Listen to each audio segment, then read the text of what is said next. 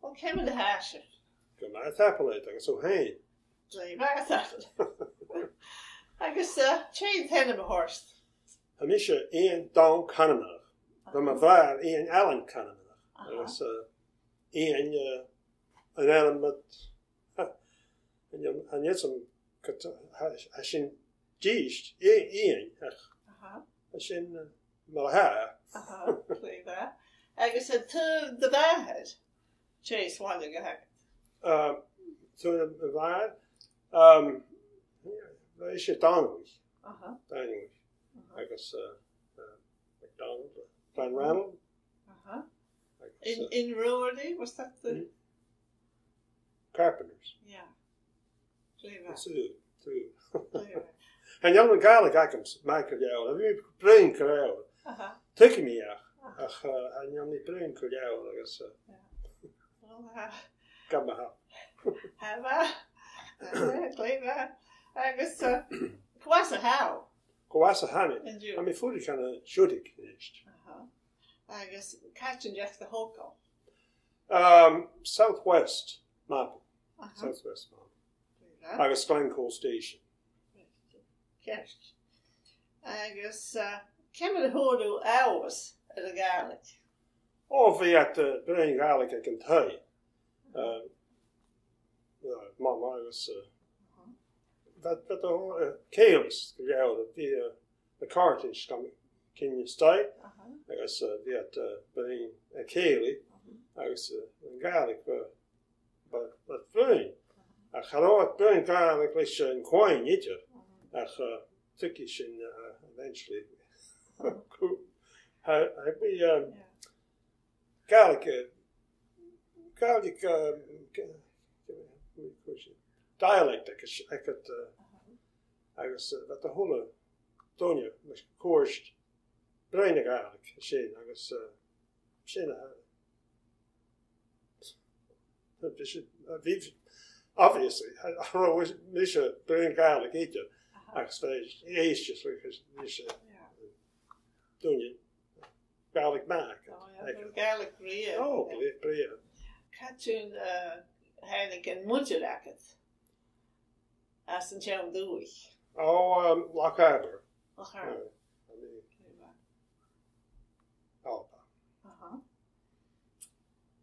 I guess the Gaelic I can chow Loch Harbour. Oh, ha, I bet.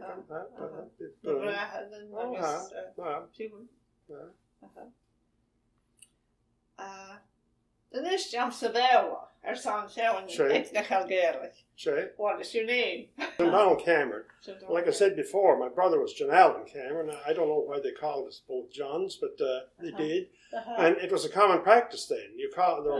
People were called after somebody who recently died or something who was connected to them. They perpetuated the name that way.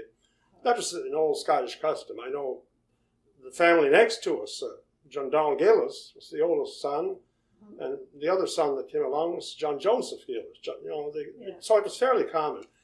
And but it does cause confusion, especially where John Allen became quite prominent. What's his brother? What's his name? Well, another John. Well, are you sure you're brothers? That kind of thing. But that's the story behind that. But. So you live in Judique now, but you were brought up in Southwest Mabou. And Glencoe Station. We left Southwest Mabou to get to school because the school was closer to at Glencoe Station. So we moved there, and I guess we were 7 years old or something. I was, and that's where we grew into our teen years and left from there. For careers or whatever. Right. And then I was asking you how you became familiar with Gaelic. But at home, people coming in and visiting. Right. And they would speak Gaelic a lot. It was all Gaelic actually, most of the time. If there was an English-speaking person came in, of course they'd speak English. But there's a lot of Gaelic going on. And my father used to go around too, and I didn't mention that before. He used to go visiting in the evenings, and sometimes we'd go with him, Janelle and I. And, of course, he'd tell stories and everything. People always enjoyed seeing him coming. And it was always Gaelic he'd speak, and they'd reciprocate the same way, of course. And an interesting thing about it, and I think that, they wonder why it's Gaelic falling out of favour. Well, it's coming back now. But why was it weaker in some places? Years ago, there wasn't very much of a mode of transportation. Even if you lived 4 or 5 miles apart, that was a long way. Yeah. And where we were brought up at southwest Mabou, it was on the east side of the Southwest River. And most of the people along that river there, they spoke Gaelic, Gaelic families, most of them. Not all, but most of the ones that were there. And when we moved across the river to get to Glencoe Station, it was a different thing. There were more Irish people there. Like there was the Morans, of course, and the Davises settled there, and I guess the O'Connors, and there were many like that. And there was far less Gaelic. So the 3 children who were born on the opposite side, on the east side, myself, Janelle, and Marie, our Gaelic was pretty good. We were hearing it a lot more. And Jessie was born there too, and her Gaelic is pretty good, but not as good as Marie's, or, she doesn't obviously speak it. I don't know if she probably couldn't keep a conversation going, but maybe she could, but it's something like myself, I suppose. But the 3 youngest, there's very little Gaelic. They didn't pick it up because they weren't hearing it. Right. So we were picking it up once we were hearing it, and they weren't really hearing it because people who would come in, was always English speaking, for the most part, unless Sandy McMillan came in. He was a Gaelic speaker. And a few others like that, but the McNeils that come in, they were English speaking, and John Guests next door, they were English, of course, and so you kind of got away with it like that. And at home, they spoke to one another in Gaelic, but usually by that time you understood what they were saying, and when they spoke, you realized there was something they didn't want you to hear and understand. And our grandmother, foster grandmother, we called her Gig, Mrs. MacDonald. She brought up my mother. She was her foster mother, just like her foster grandmother. She spoke a lot of Gaelic, and Gaelic, she was very comfortable with that. And she was a good singer. She was one of the Macmillan dancers. And it's from her that John Allen picked up some of his Gaelic songs that he used to sing on stage. He kind of throw them in here and there. And some of the tunes, the fiddle tunes that I learned later from books or found in books, I originally learned them from hearing her singing and hearing her mother singing those tunes. She'd sing them to us. I'm getting off the track here, that's okay, but I'm rambling on. I hope not. No, but that's an interesting perspective. When we were small, before we even started school, we'd be outside in the evening, the summer evening. We enjoyed being out, and doing everything in the barn and around. And it was getting dark, and I remember Mama calling us to come in, boys, the dew is falling, come in. Sometimes we wouldn't answer. Oh, come on, where are you? We'd be hiding somewhere. And then I remember answering her. One of us answered her, well, we'll come in if you sing some tunes to us. Ah. Which, you come in, I'll sing all the tunes you want, she said. Ah. So in we went, and she used to do that, and she'd sing like, if I could go, it doesn't just tell enough, so you're going to say, that tune there. Yeah. And then she found out, like, oh, a melody, she found out, like, oh, a melody. John Allen used them songs, in the stage show, and of course, it was from her and from her foster grandmother. She got them from her foster grandmother. Yeah. And other tunes, the tune that's known as Miss Drummond of Perth, Gléidheadh. Today, they're calling it Cowan Crupa for some strange reason. That's wrong. Yeah. It's Gléidheadh. Gléidheadh, Council Glen, couldn't down the cootie killer. Gléidheadh, Council Glen, couldn't down the cootie. That's a lame boy or crippled boy in the glen looking after the sheep. Right. Kind of tells a story. It was printed, and it is Gléidheadh. It was printed in the Mactala newspaper around 1908. Or before that, 1902. I have some Mactala issues, and that's in it, the Gaelic songs, Gléidheadh. And it's if people would study a little more before they start putting those things out, that Cowan Crupa is going to stick with that tune but it's wrong. Yeah. There's a Cowan Bracha, and of course there's Gléidheadh Cowan. So somehow people got that mixed up because they're doing it by ear. They're not studying the music. But that's the way Mama used to. She'd do it, and you pick it up without even trying to pick it up. It's just there, and you appreciate that. And appreciate it more now, you know, where people aren't doing that. I heard the fiddler Bill Lamy saying that a lot of tunes he learned from mouth music from the beginning. And that's another subject, which is Mama did the mouth music. Like those tunes, who knows if they were ever composed by a fiddler or anything else. They may have done with just somebody Gaelic lyrics and that kind of thing. It's mouth music, I believe. Oh, yeah. Oh, it's good, though. Okay. So you had 6 siblings? There were 6 in the family? There were 7, sorry. 7. So yourself and John Allen. Can you round them off? Myself, John Allen, Marie, Jessie, Alec Dan, D.A., and Cyril. That's right. Yeah, so. And the 3 youngest, you know, they weren't into the Gaelic, and I don't know how much they understand it now. And to me, that says something on a small scale, that if Gaelic is spoken in the community, then you're bound to pick it up and practice. And even if you speak, like, I enjoy hearing people speak Gaelic, especially the old people. Their dialect may be different, and sometimes from Scotland you hear them, it's a different dialect, a little harder to understand, I find. Yeah. I find the Irish Gaelic is a bit similar to Cape Breton Gaelic if you listen to it, the Irish people speaking it. And it's actually the Irish Gaelic is the original Gaelic. The Scottish only evolved in the 1700s, you know, or something like that.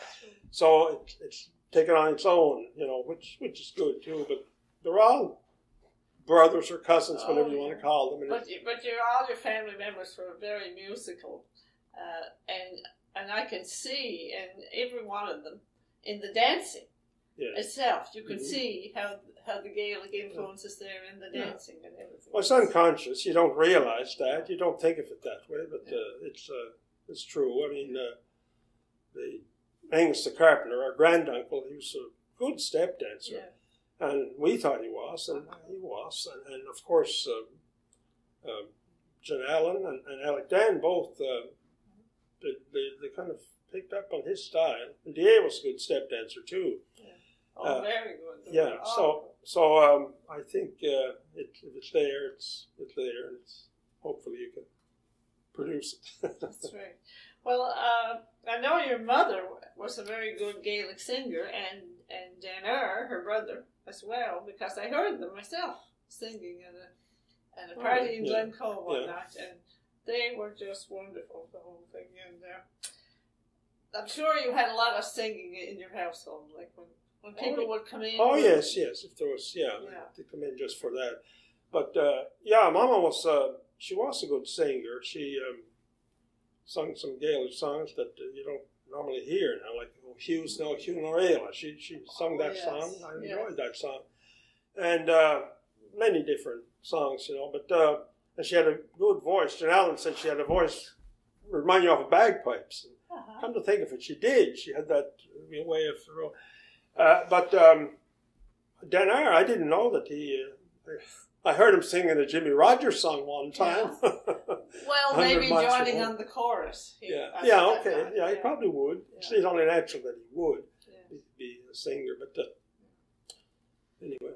So when you were younger, there was lots of concerts and things going on, and dances and weddings. Oh yes, absolutely. And can you tell us about when you first started playing the fiddle?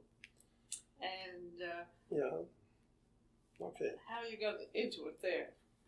Well, we used to hear, there weren't many fiddlers around where we were, of course. Red Johnny Camel down the Southwest River. There's several farms down, about a mile and a half away. He was a good fiddler, a storyteller, and a real Highlander type of person. And occasionally he'd land, and we'd hear him, he'd play. And then we went out to Glencoe Station for one Sunday. My father wanted to go out there, go over there somewhere. So we went across the river, horse and wagon. Went to Johnny Mackay's place, Little Johnny.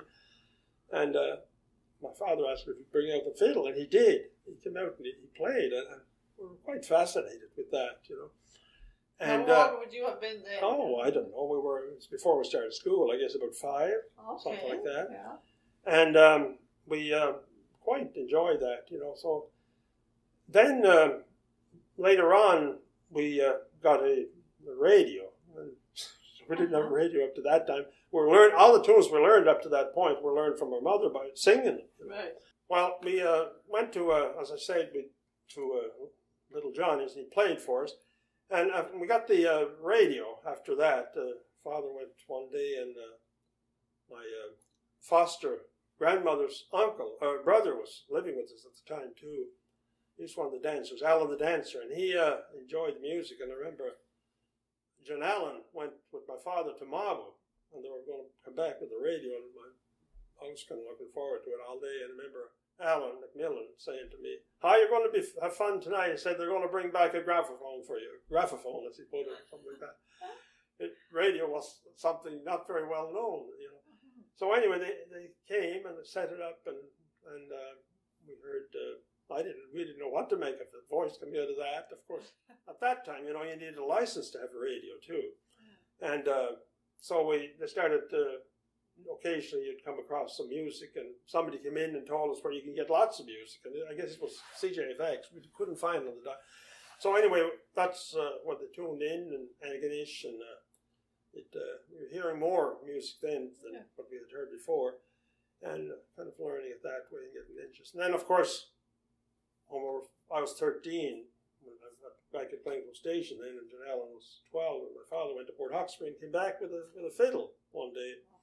"Try this," he said. So, well, Mama could play a bit, you know, and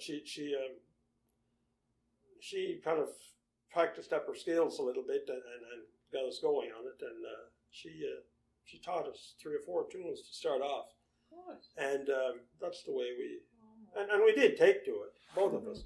A year later, John Allen got the guitar, so he kind of switched to that, and you know, but he still retained his love for the fiddle music, but that's kind of the way it started, and you get interested, you know, and then as you start playing, and 2 years after that, we played for our first dance, a high school school dance. Was your grandfather living at that time? No, he wasn't. No, we never met. I never met my grandfather. And his name was? Johnny MacDonald. Johnny Lespicini. He died in 1930, and we weren't born then, of course. And he had a very good name as a yeah, he did. He was apparently lively, and yes, he did. And there's a couple of tunes he's reputed to compose. So, you know, he's everybody who heard him, who I spoke to, they thought he was a very good fiddler. You know, and everybody's got an opinion anyway. And no doubt he was. I don't know if he probably played by ear a lot, but he probably was a very good, lively player. And Dan must have probably heard him. And do you remember the tones that you first learned? The names? Oh yes, yeah. Well, Balkan Hills was the very first one. Balkan Hills, and then Prince Albert's Jig, and then the Gaelic one, Fallon Tyvo, we call it. That was because we were going by the Gaelic words to it. Of course, yeah. And then you go along, somebody else would come up with a tune. But yeah, remember. So you'd take turns on the fiddle. We would, yeah. And then we got the guitar, and then on the there was always you'd play in front of people. Get used to it. We used the bridge and building cars of the extra gang on the railway. Okay. They'd be at the station, which was only a short jaunt from our house. Yeah. And they'd come over to the house, and we'd have to play for them. And then we'd go over there. They'd want us to go over in the evening to play, which we did. And I remember Lester Eager there one night saying to me, I wanted to quit, you know, at the time. "Oh, no, come on." He said, you told me before you had 22 tunes. I want to hear you play them. So we had to play. And we enjoyed that. And of course, that got us used to playing for people. Yes. And you weren't really maybe shy in some ways, but not when you picked up your fiddle and guitar. You weren't, you know. So that was quite nice. Indeed. Yeah. So you played for at concerts after that? Oh yes, yeah. There were always the concerts. Port Hood and Judique? Port Hood, yeah. At that time, of course, in the 50s, there were no outdoor concerts. No. they were all indoor concerts. So when you went there to play, the place would be full, and the hall, and of course it was easier to play there because you had everybody's attention, they were listening, and outdoor concerts, they're wandering around and they're doing something, and some are listening, and probably 50% are not, and it was always a little encouraging that way, and we enjoyed it, and of course we consider ourselves, the young fellows, the beginners, and you admire the older fiddlers who come in to play. You'd listen to them, you'd want to hear this fellow, 1956, I remember we played at a concert. It's Father Donald Rankin's concert from Cregnish Parish. He ran two in Cregnish, and they were successful. So he took it to Gléidheadh, to the parish centre. That was in 1956. And I remember Janelle and I told him, well, we played at the first two, and he wants to come to Gléidheadh. Oh, no, I don't think we can. We're getting ready for provincial examinations at Port Hood, at the academy. We can't go, I don't think. Oh, yes, you can. Come on. No. Mrs. Albert, Mrs. MacDonald, she was the principal. She was our teacher. She wouldn't want us to go, and I don't think we should. We have to prepare for the examination. And anyway, that was fine. So then, I don't know, about a week before the concert, there was a knock on the door of the classroom, and the door opened. Who was it? Father Donald Rankin. And he said, she made a big fuss over him, of course, me knowing what it was there for. And talked to her, and addressed the class, and he gave a nice little talk, and he spoke with her. And then, now he said, I want to see the Cameron boys privately. And, everybody looked, and Father, the teacher, Mrs. MacDonald, looked. Go ahead, boys, go ahead. Father, what Father says goes. Yes. So we went into the hallway, and he asked us about the concert. Well, the concert is next week. He said, I want you fellows there. And, Mrs. MacDonald doesn't want us to be there, and we have to prepare for provincials, this was June, and we have to prepare for provincials. I said, never mind, Mrs. MacDonald, I'll talk to her, he said. Well, if you want to talk to her, okay. But will you go if I persuade her? Well, yes. So I went back into the class, and I said, Father wants to see you out there, Mrs. MacDonald. Well, so she went out, cranky look in her face. And anyway, she was out about, 5 or 6 minutes. She came back in, kind of a cross look on her face. And she looked at Janelle and I. She said, he wants you to go to the concert in Gléidheadh to play, she said. And I said, he asked me, will you let them go? And I said, grudgingly. Said, that's the end of the story.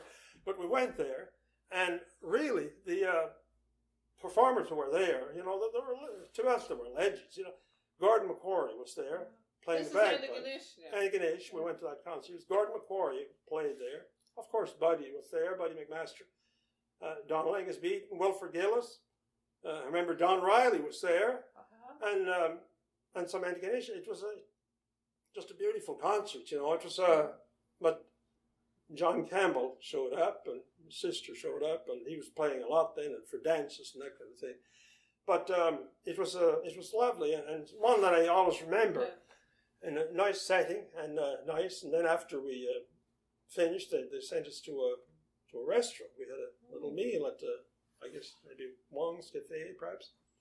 And I remember Wilfred Gillis' father came in, and he was close to his 90s then, I think, and very, very dapper man, and he played the fiddle too. He did. And Wilfred gave him a lot of credit for what some of the tunes he played and that kind of thing. So really playing the fiddle, when you start out, you have to be encouraged. Playing the fiddle, with anything else, if you're not encouraged by people like Wilfred's father and like our parents and the people who got us to play for them, well, perhaps we weren't very good. I don't know. We thought if they said we were good, well, maybe we thought we were. Yeah. But since they got us to do those things, well, we thought, well, geez, that's good. There's encouraged us to go on. Yeah. And by going on and playing the fiddle, we're kind of carrying the culture along and keeping it alive for young people. That's where it really starts. Yeah. If you're going to continue, it has to be in the younger generation. And the same with now, And like now, I'd like the young fiddlers to know more about the music than they are. They're just playing the tunes they're hearing. They're not, you know, if they knew more about the music, I think it would help perhaps the culture a little more. Yeah, I mean, that way. That's not a criticism. It's just something that I think that would be helpful. Is important. But yeah, there were a lot of concerts and weddings and that throughout the... But you must have learned a little bit from your uncle Denard too. No, very little. Was it? Okay. No, very little. Did he stay? No. Denard was in Windsor, Ontario most of the time. Okay. And he did come home in 1954, and he heard us playing, and after that he sent us a fiddle when he went back. He sent us he got another violin, so he sent us his old violin, which was nice, you know. Yeah. That was encouraging too, for sure. Yes, he was. But as far as the music, no, he wasn't around to help us, and you know. And when he heard us playing, of course, he started sending us tunes, some of his own compositions. Yes, indeed. So you've done some research and some writing yourself, and you've composed some tunes as well. Can you tell us a little bit about that? No. I'm not a composer, really. You know, it has to be in your soul. You know, you have to have that ability. It's separate from playing. It's separate from everything else. I admire people who can compose good tunes. You know, and well, Denard was a great composer. Denard was. In fact, you've written a book. Yeah. So 2 books about it. Oh yeah, the Heather Hill collection. That's the first book. Yeah, I'm going to zoom in on that. Can you hold it up there? Absolutely. Yeah, a little higher there. Okay. Yeah, that's good. Gléidheadh, top of that.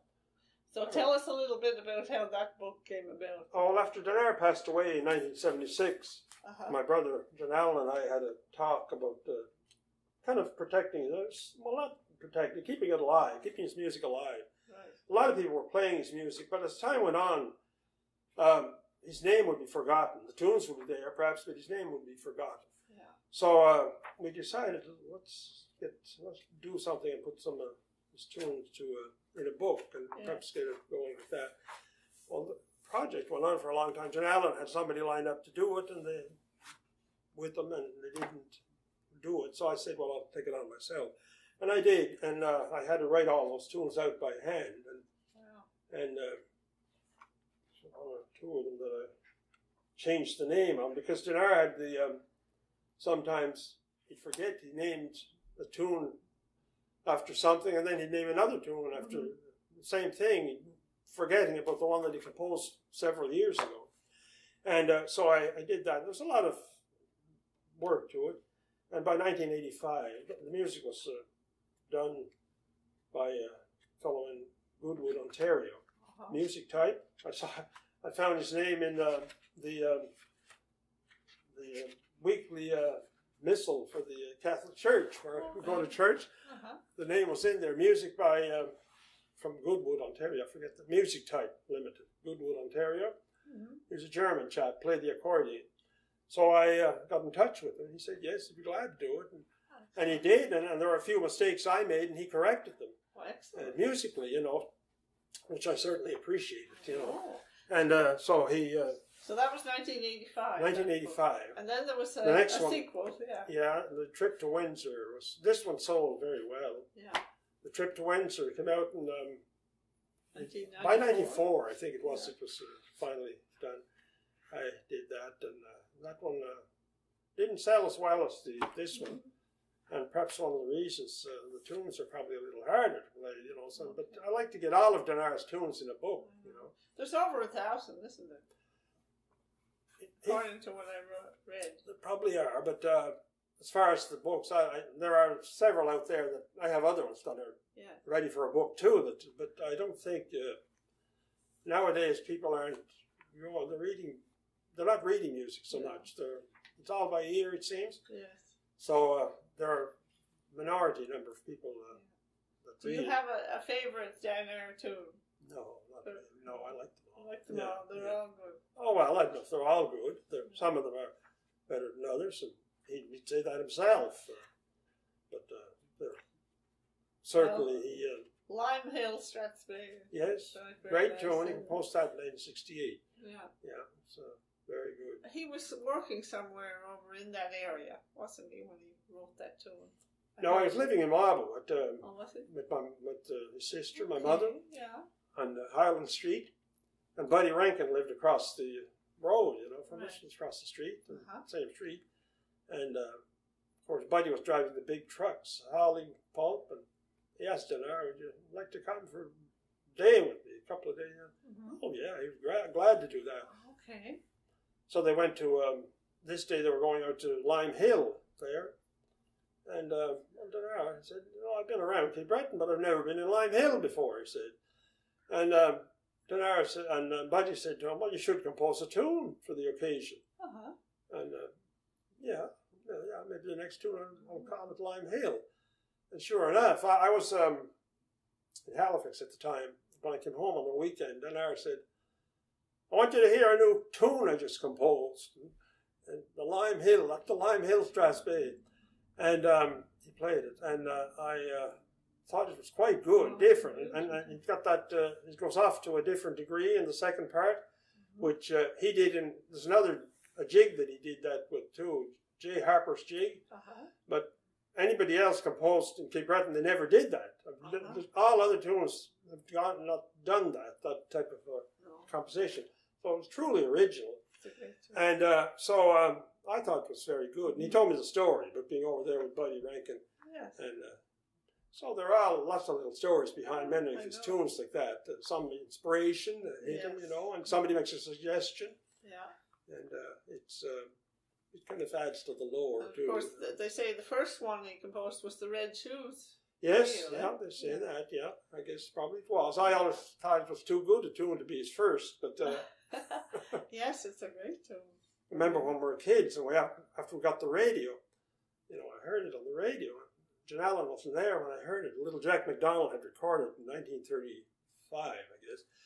And I thought, gee, it's a good tune. So one day, Little Jack's recording came on, and it was a Macbeth Strathspey and the Marquis of Huntly's reel, and then Red Shoes. I said to Jan Allen, you wait till you hear the last reel, the third one. I said, you listen how good this is.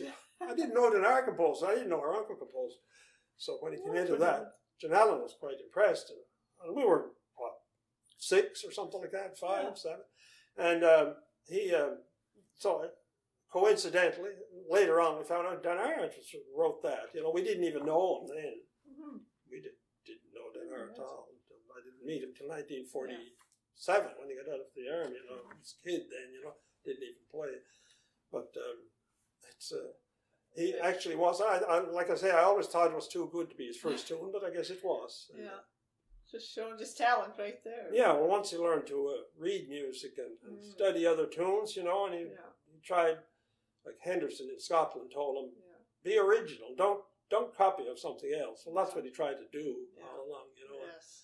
When he learned, get into other music, he said, well, I don't want it to be like that. I want to be he succeeded in that. And he was coming from his soul. It was really there. He had a talent. And there are others, Dan Huey McEachran, of course. But back to the Glencoe March is a great tune too. Yes. Is there a story on that? How it was? Well, yeah, he composed that. He went to a dance at Glencoe. Buddy McMaster was playing. And he quite enjoyed the dance and the music and everything. And when he came home the next day, this tune came to him and said, the march, and he wrote it out. He said, I'm going to call this the Glencoe March. Yes. So he wrote it out, and then he took it over to the agricultural office for Catherine Campbell. She was the typist there, over there. Typed the title on the top here. And she did, I'm going to give this to Buddy McMaster, dedicated to him. So that's what she did, Glencoe March. And I think I was at the dance the night he brought it to Buddy. I remember him taking the paper out of his pocket and passing it to Buddy at the dance. Well, Buddy was the first to play it around. He was the first. And I remember I was in Newfoundland at the time, and when I came home one weekend and I was playing something with somebody, the piano player was playing with me. She said to me, what's the name of this tune? Everybody's playing it now. Buddy plays it an awful lot. And she said she played it, Glencoe March. I said, I'm not sure. She was tapping on the keys like that. And I said, I don't know. Well, she said, whatever it is, I hate it. I'm hearing it so much. She was hearing it so often, you know. But I guess eventually it did grow on her. But Buddy, of course, played so much, and he played that tune everywhere he played, you know. You were asking how did I learn to read music? Mm-hmm. Yeah. Yes. Well, you know, we're playing about 2 years, and we decided, you know, we could expand the repertoire a bit and learn some more tunes. And, there weren't many fiddlers around, like I say, to learn tunes from. So anyway, we decided. My father was really stressed that we should learn to read music. You know, my mother not so much, but my father, yeah, he appreciated if he see somebody taking a tune from a book. He thought that was quite something, really. I don't know if it was or not, but anyway, he decided to take us down to Red Johnny Campbell, our neighbour down the Southwest River. And we're at Glencoe station, of course. And we went down one weekend and stayed there Saturday night. And told him that we were there to try and learn the music. And he was more than helpful. He went and he got the 1,000 Tune book, Cole's 1,000 Tune book. And he took it out and started pointing out the notes and telling us. And then he wrote out the staff, you know, and put this is A, B, no, F, A, C, E, the front. And told us what this meant and that meant. And the way he explained it, we picked it up in 2 minutes, really. And that was it. And he got us started on it. But then, of course, there's more to music than just reading the notes. And then the intricacies of it, you pick up as you go along. And you like the sharps and the flats and that kind of thing. And the accidentals and the accents and that. That's a different thing. But we learned the bare notes from him. And it was good. We haven't, I'll say we, Jan Allen, is no longer with us, unfortunately. But I haven't, you know, learned by ear much since then. It's all from picking up from music. And your ear, anyway, you know, people say that'll spoil the way you play the Cape Breton stuff. It's not true at all, because, you know, your ear, you've already absorbed enough in there to know what the Cape Breton sound you want. You know, I mean, I'm not going to pick an Irish book and start playing it like an Irish fiddler might, you know. You won't play it the way Cape Breton, you know, you would, even a Scottish fiddler, we don't play the tunes the way they do. No. So, you know, the note doesn't spoil on your towel. If you have it here, hey, no problem. So, we were talking about composers too. You were going to mention Dan Huey McCaffrey. Yeah, Dan Huey, very good. He was very good, a good composer. You know, he composed a tune for me, John Donald's March, and he composed one for Jan Allen at the same time. Of course, Jan Allen's stood the test of time. Still played a lot, especially by beginner fiddlers, so it left my tune in the dust long ago. But and he composed, of course, a snowplow reel and all kinds of tunes like that. And is that Jan Allen's jig? Yes, Jan Allen's jig. Yes, I suppose you play it yourself. Yeah. Yeah. So anyway, Dan Huey, he was quite ill at the beginning of his, you know, musical career, and he was in his early. He was right before he even started playing play the fiddle, and what a loss it would have been had he not played, because his sister told me that she was home from the States, and there was a picnic of some sort, well, a picnic in Judique, I guess. And would you like to go? She asked him, and he said, yes, I'll go with you. So they went, and Dan Huey was in his teens then, and he was mesmerized by the fiddling that day. It was fiddlers were Dan J. Campbell, Sandy McLean, and Angus Chisholm. And he sat there, and he was in heaven all day listening to that. And his sister noticed this, how he was enthralled by the music. And so she mentioned to him on the way home, would you like to be able to play like that? Yes, I would, he said, but I haven't got a fiddle. Well, she said, well, we'll see what we can do about that. And there was an old fiddle there that she got strung up. John Willie, his brother, did have a fiddle. He played, but strung up the fiddle, and Dan Huey had an asthmatic condition at the time, which troubled him for probably most of his life. And he was he'd be trying to learn to play, and he'd be struggling for his to get his breath. All that. And eventually, he did land in hospital with that condition, but eventually, I guess he kind of grew out of it, and it got better. Although he probably had a touch of that condition all his life, and he began to, of course, compose then after learning. He didn't have access to a lot of books, and he had the ability to, to be able to come up with something in his mind. And the tunes he wrote, they're quite original, very, very original. They're not, and they're really, they're becoming standards, like Fraser's Jig, They're standards in Cape Breton now. Everybody plays them. And the Trip to Mabou Ridge, of course, and several like that are, like Donar said, Donar used to give his music out freely. He'd write a tune, he'd give it to somebody, pass it out. Yeah. And that way his tunes probably became better known. Then he was less perhaps known because he didn't pass them out like that. And you can understand that. He did give them to a few people, but and he played them himself. But because of that, perhaps his compositions don't get the credit they really deserve. But no doubt about it, he was what a loss it would have been had he not learned to play. And again, he was influenced by hearing other fiddlers perform, and it showed right away. So, and other people that composed tunes about you. John Campbell wrote John Donald Cameron's Fancy, and John Donald Cameron. You said Elmer Brian wrote a tune. Elmer did too. A reel, yes, yeah. A reel. And Sandy McIntyre? Sandy, yes, indeed. Jig, yeah. Mm-hmm. And Jerry Holland, I believe, did too. And Kenan B. Yes. Anyway, John's tune there, he composed that tune, he didn't have a name for it.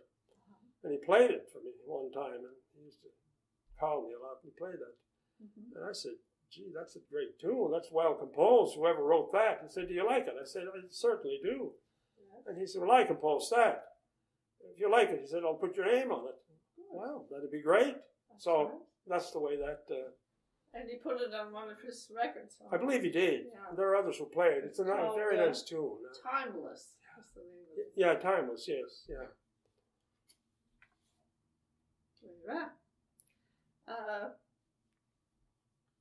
So you were a member of the group that was formed called the Cape Breton Symphony. Yes, yeah. For a while. Can you tell us a bit about that? Yeah, well, I never liked the name the Cape Breton Symphony, but it was there, and I didn't have anything to do with giving it that name. The name was actually given by Bill Langstrot, a TV producer. He used to produce the Don Messer show. Right. And then, of course, when John Allen, my brother, his TV show in Montreal in 1974, I was one of the fiddlers in that, myself and Angus Chisholm and Jerry Holland, Wilfred Gillis, and Winston Fitzgerald were the fiddlers. And Langstrot asked, well, what do you call yourselves? Well, we don't know any name, just... You can't really be the Cape Breton Fiddlers because there's so many, people use that name. So he gave us that name, and I guess it was okay. But, they formed it, and we did those shows, three a month, and for 36 seasons, it was great. It was a lot of fun playing. And then after, of course, the TV show was no longer on, we'd get requests to play, so we got tours in Scotland, and we got playing in several places, that ordinarily wouldn't have gone to, and it was a stage show, you'd have the four fiddlers. By this time, there were four fiddlers mostly. That's what we mostly had during the time. And the piano player, the accompaniment was... Yes, Bobby Brown. He had a different style than the Cape Breton style. Where was he from? He was from Scotland. Yeah. Karen Shore, I think. Karen Shore. Scotland. And, he was certainly...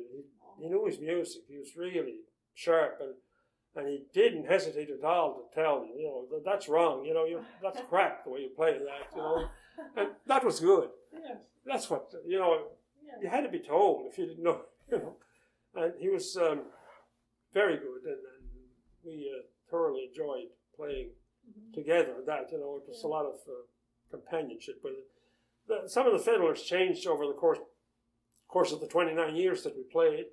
But Wilfred Gillis and I were there throughout the whole time. The last place we played was in 2003, in Stratford, Ontario, at the Stratford Festival days. And by that time, Wilfred had died the year before. It's just myself and Jerry Pizzarello, who joined us in 1996. He was a classical player, but he also played this old-time style and plus Celtic, you know. He was a very good musician, very good. And so that was it was a great time, great, and you know. And you toured with Jan Allen a little bit. We did a few shows with him, yeah. Yes. Yeah, a few shows. Where did you go, in the States or in Canada? No, we were down in the States, but on our own, there. But in Canada, you know, the waterfront show in Toronto there, I remember once we were there, we did do several pieces there. And where else was it? Sydney, at the old Sydney Forum, with Huey and Alan too. Yes. And it was good. That was a great show. That's a good memories, eh? Very good. You know, you met those people, you know. Yeah. And Alan gave me a nice recording of his at the Rebecca Cohen in Halifax. They had a Cape Breton thing there, and Jan Allen was one of the features, and we were there, played, and Huey and Alan were there, and there was another fiddler, Mike McDougall, played there. And we had a nice thing. Yeah. It's the people you meet too, you know, not just the musicians, but the people you meet after the shows, you know, that you know, you certainly enjoy and that I miss now, you know. They'd always have a story for you or something, a story about dinner or a story about something, you know. And I enjoy that. I always enjoy those stories. And now sometimes when I play, you know, I tell stories like that because that's what so-and-so told me. Yeah. Kind of goes together. Oh, yeah, absolutely. Absolutely, it does. So I wanted to ask you about, years ago you played for some weddings when you first started playing. Mm-hmm. And you wanted to know. Yes, we did. And one of them was a wedding in Glencoe, and I think I might have been present at it, for Alec William and Teresa. That's right, yes. Yeah. Yeah. You remember that I do day? very well. Oh, indeed, very well, yeah. No, we went up early in the morning. We had to play in the afternoon. They had a stage outside, which was common then. Everybody did that. And they had the stage outside, and we played there. And in the afternoon, the dances set, and then maybe the rest of the afternoon, if there were people around, we played for them and whatever was going on. I remember sister, well, she wasn't sister then, but Edna MacDonald, my cousin. Yes. She was there. I remember sitting there. She was standing outside as we were playing on the stage, and she asked me, do you think when you get older you'll ever go away? You'll ever go away? You know, like everybody was going away to Blind River or going somewhere then. And, oh, yes, probably, I said. Oh, that's too bad, she said. Well, we did go away, but it wasn't for that reason. We went away because we joined a company that moved us around, you know. Yeah. And the same with Jan Allen, of course, joined the priesthood after that. But yeah, we had a nice, and I remember the breakfast there at that day at Alec Williams. Remember Father Malcolm, he stood up and he gave a very nice toast to the bride. Yeah. And he finished it off by saying something in Gaelic to Fáilte lí Crach Callan, the bride, and he raised his glass. And I thought that was a great moment. Indeed. I did. Yeah. And so I thought, well, geez, you know, there's something here that, you know, that something special. There's something here that we have, you know, that maybe we should, you know, be paying attention to, not take for granted. Yeah, for sure. So, are there any fiddlers, past or present, that stand out in your mind? Oh, I think all fiddlers. I like that. I really liked Angus Chisholm's playing. Yeah. You know, he's changed the tunes here and there, but Angus was he'd tackle anything, you know. And today you can see he still sees influence. The young people they're playing imitating him, a lot of them, because they're playing the same tunes in the same run of tunes in this group. And they should do their own, but that speaks something for his influence. Yeah. And I really enjoyed listening to Angus Chisholm, and you always get something out of his playing. He had that something in his playing that was kind of special, I think. And I guess probably there are others, of course, too, but Little Jack, I really liked Little Jack MacDonald. So I hadn't heard him very much, so I didn't hear him in person until, well, he was very old, and I guess the first place I heard him was in Alexandria, Ontario. We played at a concert there, 1963, St. Andrew's Day concert. I was in Montreal at the time. I was invited to come out there to play, so I did. And John Allen came along with me. He just had gotten out of the seminary, and we went there and he was playing. So I'd like to talk now about the Gaelic language and the influence of Gaelic on the fiddle music. Okay. Can you speak to that? Yeah, well, I'm thinking of it in a different way than perhaps others are. The way I see the Gaelic in the music is, I believe a lot of the tunes that we play were originally mouth music, portibio. There's one in particular that's referred to as that, and it's a common fiddle tune, Donald McGuigan's Rent. It's referred to as mouth music in the K.N. MacDonald's Gesto collection. And it's one of several that I think that it started out as probably words added later, but started out as mouth music.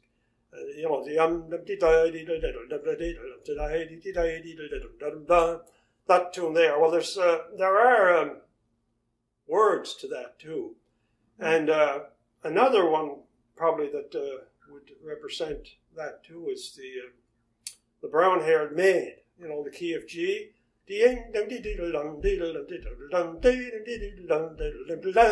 That tune there. It's a good lively reel, but I've never seen it attributed to any composer, and in a lot of the old books you don't see it in.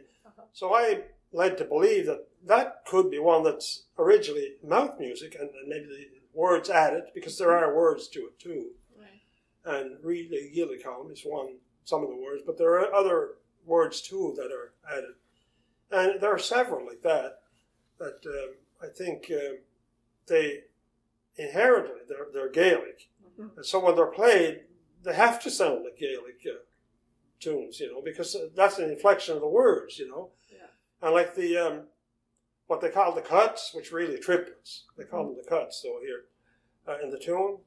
That's the Gaelic brogue, like that. Yes. It's the same thing. Yeah. And you're getting that in, you'll notice, if you follow it closely enough, you'll notice that comes in sometimes where there's an R, in the Gaelic. And if it's a Gaelic word, it'll come in like that.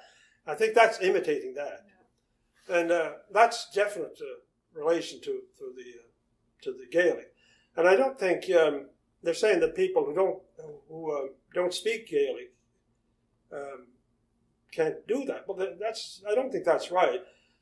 People who don't speak Gaelic, it's only because they haven't heard it, but they have a Gaelic accent. They speak Gaelic.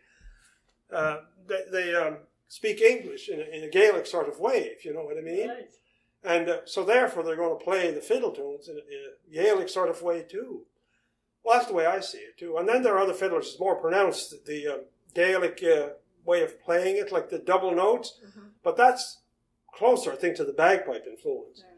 Yeah. Like John Morris Rankin, I always liked listening to him.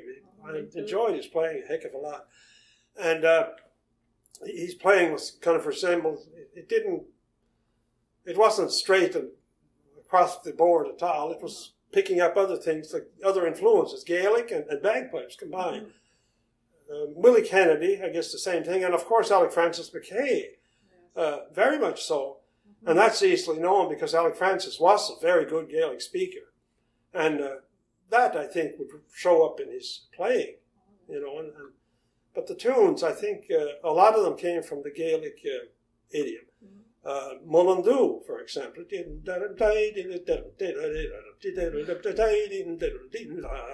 That tune there, I don't know if I'm jigging right or not. But that tune is also Gaelic, and of course Miss Drummond of Perth, which is the title given to it by perhaps Neil Gow, but it's Gíle Crúpa Chun Sa Glan. Now that might have been, which one came first, I don't know. I feel that there's suspicion that the Gaelic came first because the Gows were known to have taken traditional tunes and named them themselves on their own, and that might have been, at the time there was no copyright or anything back in the 1700s for that sort of thing, and people wouldn't know anyway. People wouldn't know, you can tell them, play anything you want, now on Dinar's tunes, they can ask to start in copyright, they can say, no, well, the producers, they don't know the difference, if it is or not, but they are. Some of those new compositions, they're still, you need permission to use them, So anyway, I think the Gaelic came through that way. And I suppose there are other ways if you think about it, but that's the way I see it. Yeah. So the ties are still pretty strong to Scotland, and, even after all these years, and some people from Scotland come over here now to learn from us, which is quite a thing too. Yes, yeah. You visited Scotland. Yes, I did, yes. Can you tell us about that? Well, the first visit was on my own back in 1974.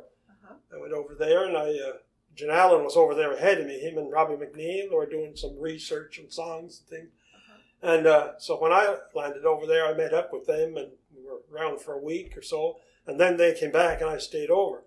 And I got in with Ron Gonella, the fiddler, and very good violinist, excellent player, Colaisde, and very good. But he took me around different places to meet people, and one fellow I wanted to meet was J. Murdoch Henderson, who Dinar spoke so much of. Yes. He was kind of Dinar's main influence when Dinar was over there during World War II. But he told me, he died 2 years ago. I'm sorry to hear that, because I'd received a letter from Henderson, 1965 it is. I wrote to him, and he answered. He asked me. He told me he was printing a new collection, the Giant Imperial Collection, he called it, and he wondered if I'd get some subscriptions for him. So I wrote back and I said, yes, if I can, I'll be delighted to do that. But I heard no more from him after that, and he might have become ill, and he died in 1972. But he was a terrific composer. Yeah. Winston Fitzgerald is the one who composed more of his tunes than anyone else. Yeah. But he composed totally original tunes. Not always close to the Scottish idiom, but they were musically perfect, I think. Yeah. And, of course, Ronnie Gonella introduced me to him, and others who introduced me to Alistair Gillis, a Gaelic singer, and I met a lady from the Isle of Skye who spoke Gaelic to me, and she told me in Gaelic that I had Gaelic Elin Skianach. Oh. And I said, well, people came from, I think, Eigg, actually, the Camerons, I think, and that there was a connection there. Yes. But she saw something in the Gaelic, the way I was speaking it, and she understood me. Her Gaelic was very, very good. But the way she understood me, she saw something in it that she recognized, that wasn't hers. Oh, yeah. So anyway, so I met, and then the next time, of course, we were over there was with the Cape Breton Symphony in 1982. Right. We played we opened at, we did several tours up into the Shetland Islands and different places, and met a heck of a lot of people there, a lot of musicians, and Gaelic speakers, of course. And one night in Kestel, a fellow came up to us, and Bobby Brown mentioned from the stage that Wilfred and I could speak Gaelic. So this fellow came up, and of course we had to be on a Q's and Q's, and he spoke to him for about 15 minutes in Gaelic. Oh, wow. And he said that he worked for the government, and he was going to go over to Ottawa. He was going to visit Wilfred. Wilfred lived in Ottawa. Yes. He visited him, and we had quite a conversation. Oh, great. And then, of course, at other concerts there, we met fellows like Angus Fitchett, a well-known band leader over there, and many, many people from the Willie Hunter. He in the Shetland Islands, very good friend. He composed the tune that everybody in Cape Breton plays now, the Cape Breton's Welcome to the Shetlands. Yes. He composed that for us, gave it to us. Wow. And, we made friends that way. Bert Murray over there. He composed a tune for me too, and he composed one for Buddy McMaster, and it's got it printed. It's in a book. So there's always a connection, you know, and besides the relative connection, you know, when we were in Fort William area, I was talking to people there. We found out my name. Well, they said, our people are Camerons, maybe we're related. Well, that's the Loch Harbour area. Yeah. So that interested me, but we didn't follow up on it. But genealogy is probably a little easier to do over there than it is here. Yeah. But it's always an interest and indeed, yeah, great connection. Your work history, you worked up in Dartmouth for a number of years. Oh yeah, Dartmouth, yeah. Well, that... Was there any musical influence up there? Oh yes, yeah. Well, as far as the music is concerned, I think I played more in Dartmouth and Montreal and St. John's, Newfoundland than I ever did here. Imagine. Yes. Things going on, you know, St. Andrew's Day things and different things. And Cape Breton Club in Halifax, of course. Yeah. But, yeah, I've seen... And after you moved back here, you opened a music store in Port Hawkesbury. Yes. Cameron Music Sales. Yes, yeah. And well, we had to move back. My mother-in-law wasn't very well, so we moved down. And that was available then, so I took it on. Great. And I stayed there for 24 years. And so I met a lot of people that way too. I bet you did. It was, you know, a lot of people come in and speak Gaelic to me. John Shaw, every visit from Scotland, he'd come in. The whole conversation was in Gaelic. Jeffrey MacDonald from here. Yes. And of course, he and all those people who spoke Gaelic. And some who were learners would come in, and you could tell they were interested in it, from Toronto or someplace, you know. Yeah. And they'd say something, and I couldn't quite understand. I remember one fellow, I couldn't quite understand him. And I said, well, what did you say? And he told me. Well, I said, this is the way we say it here. And they're down. So I repeated, and he started working on that. And said, I explained to him that there are different dialects, you know. Yes. Not one maybe you're taught in. It might be a little different. You'll pick up a word here and there, but there are different dialects. But to me, it was great to see younger people, and not just teenagers, but people in their late 20s and that, still interested and wanting to learn the language, which is wonderful. And Pete Warner, did he go in your store once in a while? He had a little music store too. Yes, it's his stock I bought at the time. Yes, okay. Yeah, Pete was. And Mary MacDonald. Indeed, yes. Great piano player. Yes, indeed she was. Indeed she was.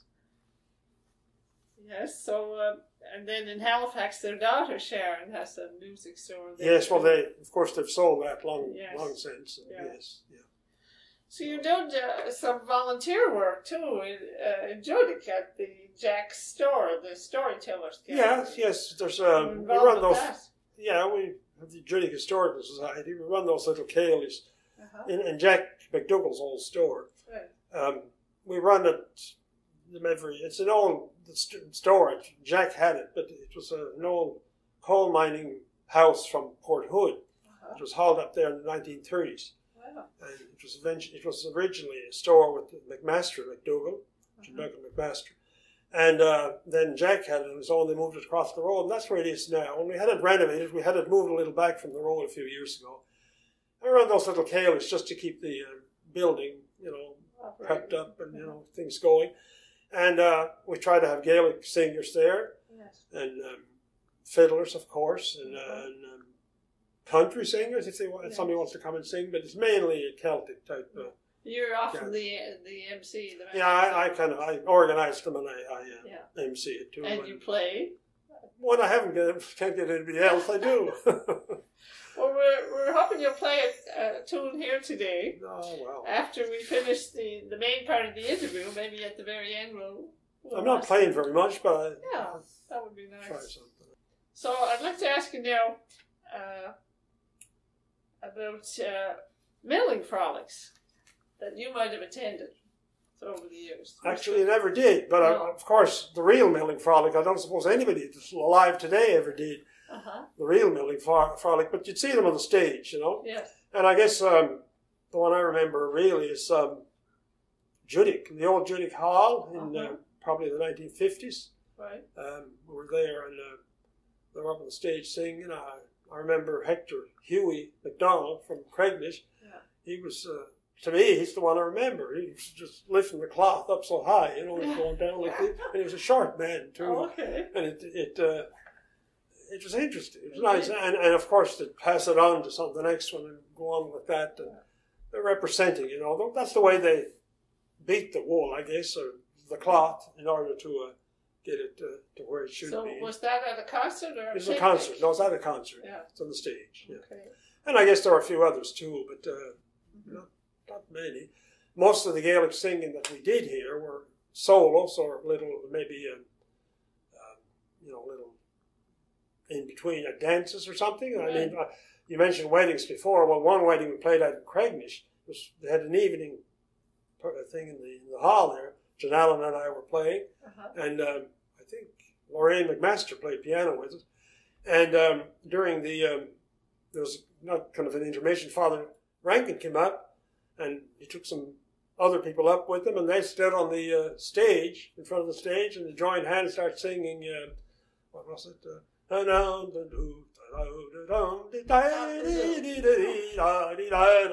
They start singing that. Yeah. I always remember that, and it's always kind of a favorite song too to hear.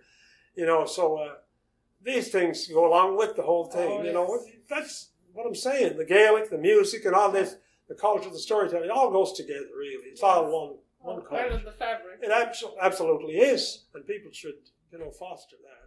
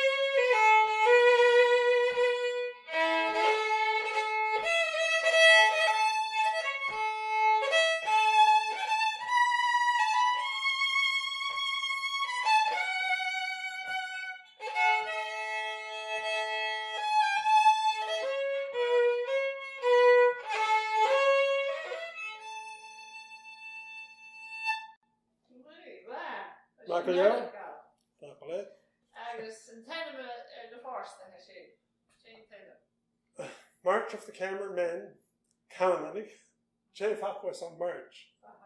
And you listen, Jeff Aquas on March. It's called Rang a Shane Gaelic. That's in Chandoo. So, what future do you see for Gaelic language in the years to come? Well, it's more hopeful than it was like when we were growing up. Nobody paid attention.